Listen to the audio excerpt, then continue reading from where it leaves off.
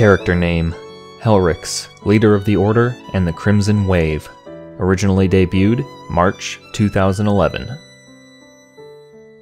Overall look and changes. Helryx is a perfect specimen of my older building style. She's my first ever female MOC and one of the first to use my simple custom torso design. Her original build has to be one of the ugliest MOCs I've ever made, but I've since updated her current design to be a passable representation of the Order's noble leader. In May 2017, I revealed a new form of Helryx, one that was mostly a palette swap, replacing all Mata blue in her design with dark blue and all the dark blue with dark red. This form was understandably named the Crimson Wave. Here's a comparison of how far Helryx has come since her initial release.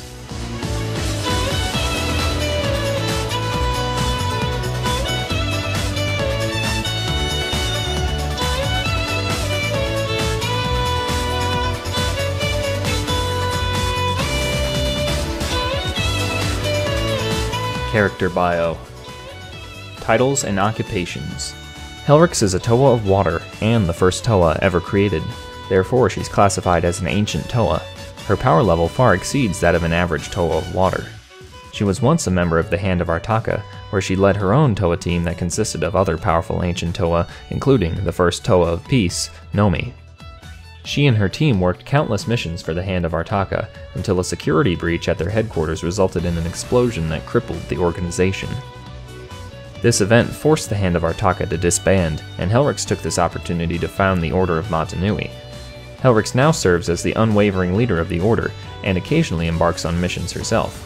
In her downtime at the Order's headquarters, she writes and updates records on every being the Order of Mata Nui comes into contact with. These Order of Mata Nui files are stored with Helryx's other writings in the Order's massive library. Personality. Helryx has the personality of a natural-born leader. She is usually calm and fair, but can be strict and commanding when necessary. Part of her strengths as a leader stem from the fact that earlier in her life, she was struck by an alternate universe spear of fusion, which separated the good and bad aspects of her spirit into separate beings. The bad aspects of her spirit manifested themselves into a living creature, which would later grow into the being known as Flandrix. Helryx and Flandrix's relationship is complicated to say the least. Flandrix was responsible for killing Kafu, a member of Helryx's Toa team, as well as a huge amount of the Order's early members. It was this massacre that forced Helryx to begin recruiting Toa and Matoran to the Order. Later in her life, Helryx began developing powers similar to Flandrix's, and this greatly changed Helryx's personality, possibly for the worse. Abilities and powers. Helryx is by nature a stronger Toa of water than average. She's also the most experienced Toa of all time, which makes her a real force to be reckoned with.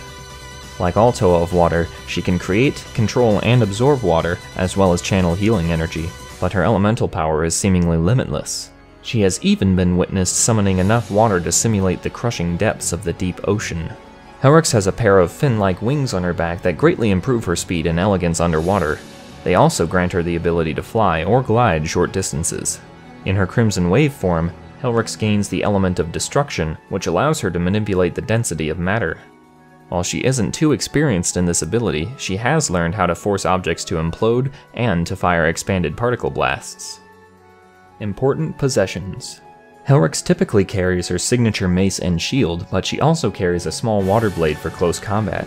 In her Crimson Wave form, her shield was swapped with one of a heavier style, and her water blade was traded for a classic short sword. Helryx wears a Kanohi Gungnir, the Great Mask of Psychometry, which allows her to learn details about the past of any object by making physical contact with it. MOC analysis. Inspiration and theme. This MOC is obviously based on the Helryx from BIONICLE canon, who is an official character that was never made into an actual set. I tried to capture Helryx's described appearance as best I could with my version. However, several liberties were taken with her character, such as the addition of wings and an expanded backstory. Some of these liberties draw inspiration from another character from the Toho Project series, Remilia Scarlet. Remilia and Helryx share similar positions in their respective universes, both being leaders of prominent groups, and this inspiration is even more apparent in Helryx's Crimson Wave form. It seems only natural, then, that Helryx should use Remilia's theme, Septette for the Dead Princess.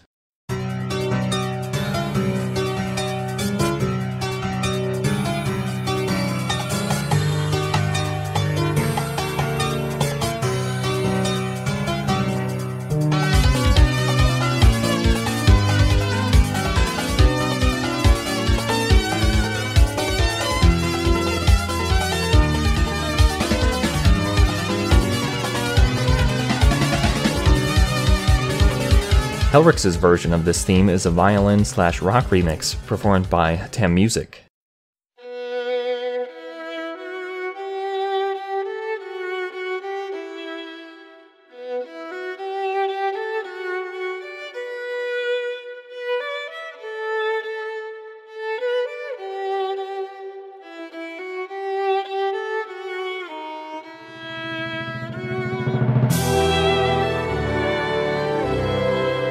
MOC features. Helryx has connection points on her hands that allow her to hold her weapons. She also has a connection on her lower arm armor to mount her shield. Her Crimson Waveforms shield also has a loop of chain pieces that her hand can slot into.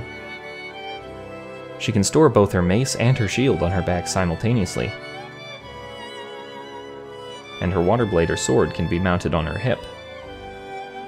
Both forms of Helryx stand 9 3/4 inches tall and 4 inches wide. MOC articulation. Both forms of Helryx have 28 points of articulation overall.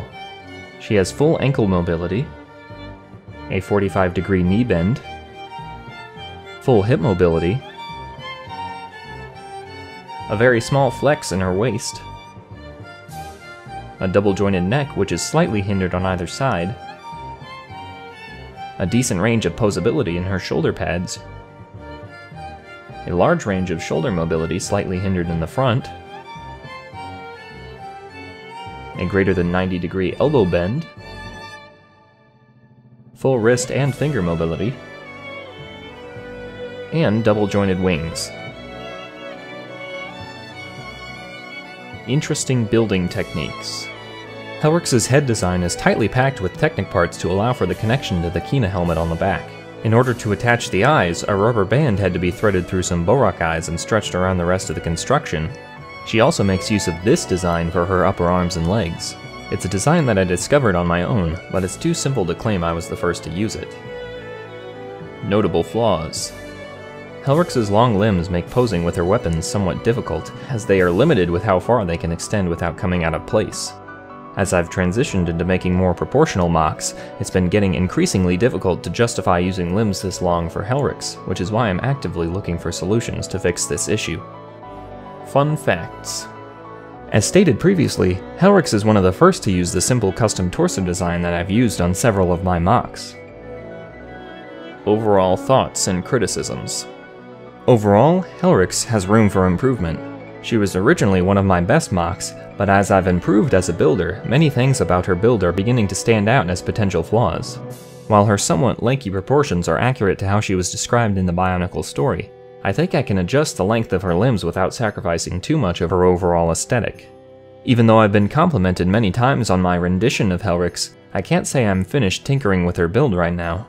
She's come a long way since 2011, and hopefully, the leader of the Order will be finalized soon. What would you rate this MOC out of 10?